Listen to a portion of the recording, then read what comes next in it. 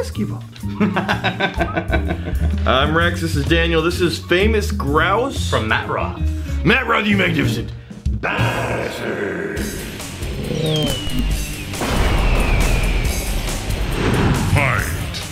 Oh, Daniel got in on that one. I did, I got He it. usually just kind of like in the background, but no, he just... Matt Roth, Yep. he sent us a little note. Finest Scotch whiskey. He said, after watching your videos, I'm determined I'm that guy. In the military, I travel to Fort Knox each year for training. Last year, I was able to sneak away and visit distilleries. Yeah. Instantly fell in love with bourbon, got home, discovered your channel, replaced all the liquor in my cabinet with whiskey. One of the lucky few tried Lafroig 10 because you guys like it and liked it. Oh, lovely. Yep. Good. Now he's got a fantastic selection, found where he belongs, and he thanks us. Okay, gosh. Oh, there's another, man. So, where you're usually pulling comments from. Yeah. Is it YouTube channels the YouTube. first place you go? First place is YouTube. Yeah. Second place, the Facebook group. Okay. Third place, the Reddit. Okay, so you hit boom, boom, boom, then you get your comments. Yeah. Okay, because I will often see a post or a comment in any one of those places, and then I'll put it in Slack, and I'll forget about it for weeks.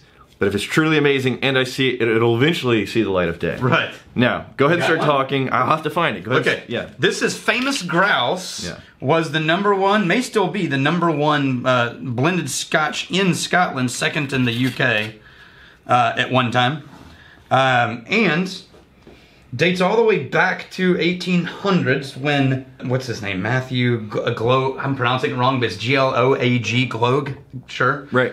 He was a wine merchant. Mm-hmm. He lived in Perth, Scotland. When the Queen came to visit, they tasked him with taking over on doing all the food and wine and getting them whiskey. Right. So he did the thing merchants did back then, which is source some whiskeys and create a blend. Yeah.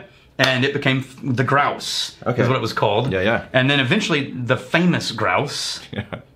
And then eventually got the Royal Warrant. Yeah. To provide whiskey for the royals. So on the nose, I'm not going to talk about grouse. I have a grouse story. Oh, do you? Who has a grouse story? Okay. Let's talk about the whiskey. Okay. So, apple and ash on the nose. Okay. Apple juice, you're stuck on the grouse story in your head. The grouse story. Okay, yeah, apple and ash, and then there's a little bit. There's a tiny little layer, thin layer of nail polish. Yeah, and then there's a little bit of honey. Yeah, that's the alcohol. Yeah. Yeah, it's not quite. It's in between nail polish and varnish. Yeah, You know what I it's mean? thin. It's not overwhelming. It doesn't No. ruin. Doesn't ruin it. No, it doesn't. I actually kind of like the nose on this. Yeah. No, it's a somewhat unique combination of layers, of flavors. This is another one. I don't know if you guys know this in whiskey history, but one of the reasons whiskey sort of took over the world when wine was king was because of the beetle that wiped out almost the entire wine industry. Oh. Right? And people weren't like, well, I guess there's no wine. We'll stop drinking. They're like, no, what else can we drink? And whiskey stepped in and filled that gap. You know what? During that time, these guys went from wine merchants to sourcing whiskey. This is a bad note, and I know as I say this, it's going to lead you down the wrong path. It's spiderwebs, man. I walked through a bunch of spiders. I walked through spiderwebs. I did. It's going to lead you down the wrong path. Do not overemphasize. Do not take with too much gravity what I'm about to say. But of all of the rums that I've tried, there is on most of those rums a little bit of a thin almond sweetness that I'm finding in that. Yeah, I can see what you mean by that. Right. Now it's not rummy. But there's an element to a lot of rums that I'm finding in here. I'm also getting a little bit of brine, which is weird, like a salt. I would equate that to that thin layer of the nail polish remover. Maybe, yeah. Yeah. Oh, the taste is actually nice. Maybe it's just because it's the first thing I'm doing today. Oh. But I like this. A little thin. Yeah, it's definitely thin. It's definitely a budget blend. Hold on. I'm not a fan of the finish. Everything leading up to the finish I really dig. Wish it was just a few percent higher proof. Yeah. But for what is this, like low 40s? Yeah, I want to compare this to 40%. the red. Yeah. Because I think it's in a similar price point. 80 proof. Now, I found that comment. You ready? Yeah, bring it on. This is from the Whiskey Tribe subreddit, posted by Black Hole Z32. It finally happened. Taste. I taste things. I spent a week in Kentucky a month ago.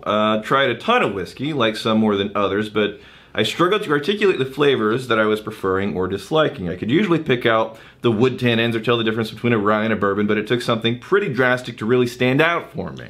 I'm not sure what happened though, but in the last week my tongue very suddenly got very articulate, and I'm finally starting to pick out flavors that are talked about in whiskey. The molasses, the cinnamon, the apple. I've also found myself liking standard bourbons a lot more than I did before. Usually I was preferring the milder, smaller batches. Yeah. Something that may have been a factor was the guys describing a tasting method where you hold the whiskey under your tongue for about 10 seconds and then slowly swallowing. I found this very effective. Very effective. The Kentucky Chew.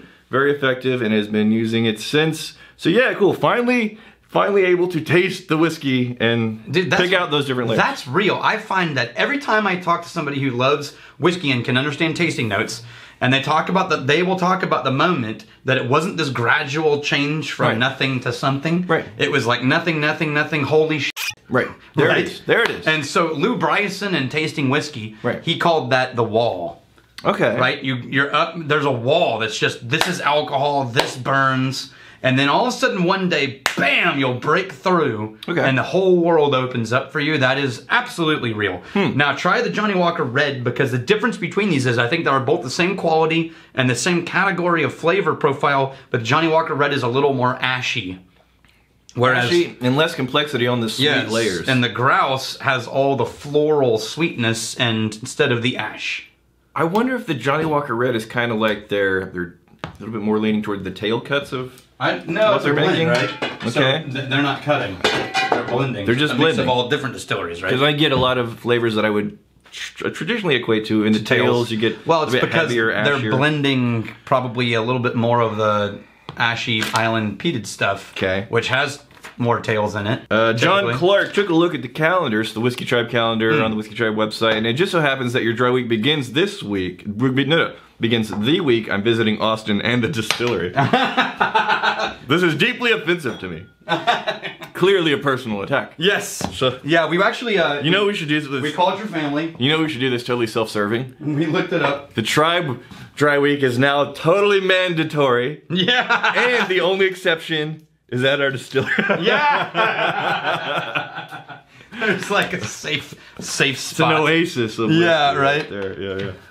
Oh, we got another. You got another one. So this is from, well, I'll let you do it first. So this is Mike Callahan. Mike Callahan, you magnificent bastard. Fight. Now, Mike Callahan sent us several whiskeys. We're going to do more of them tomorrow. Okay. But this is Alaska. Called Denali. Now, they're a brewing company. And from looking them up, I'd never heard of them. I'm not a big beer guy.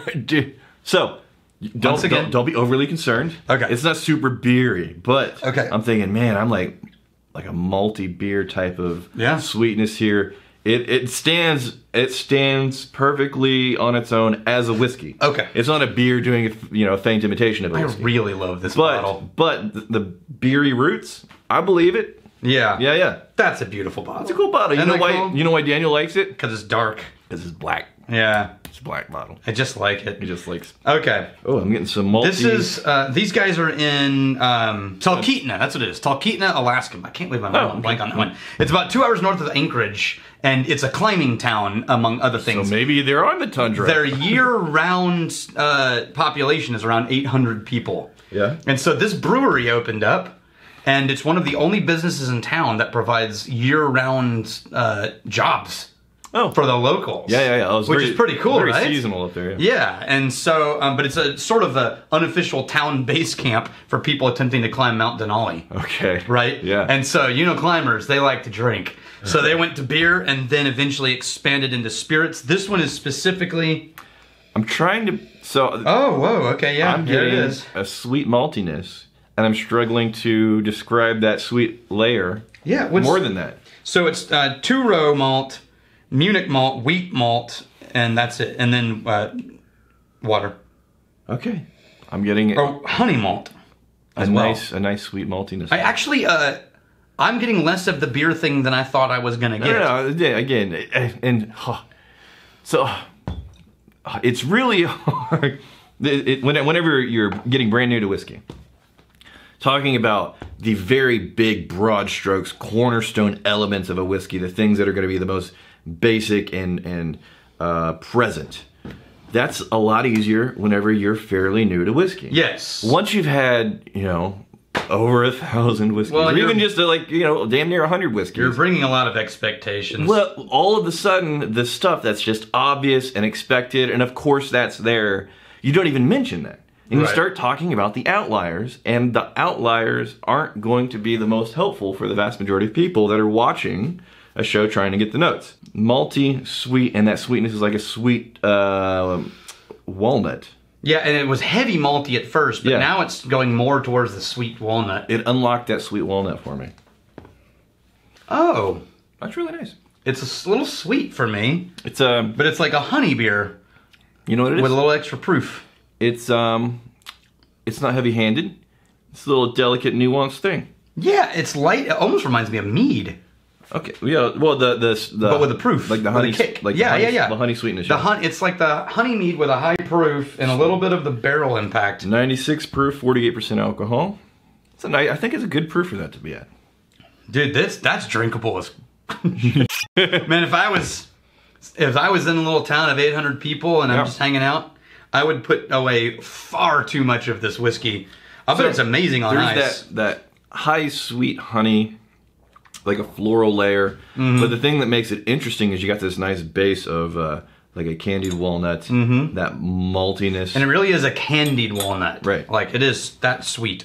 I'm adding a little water. The water brings out more of the malt. I like the hell out of that.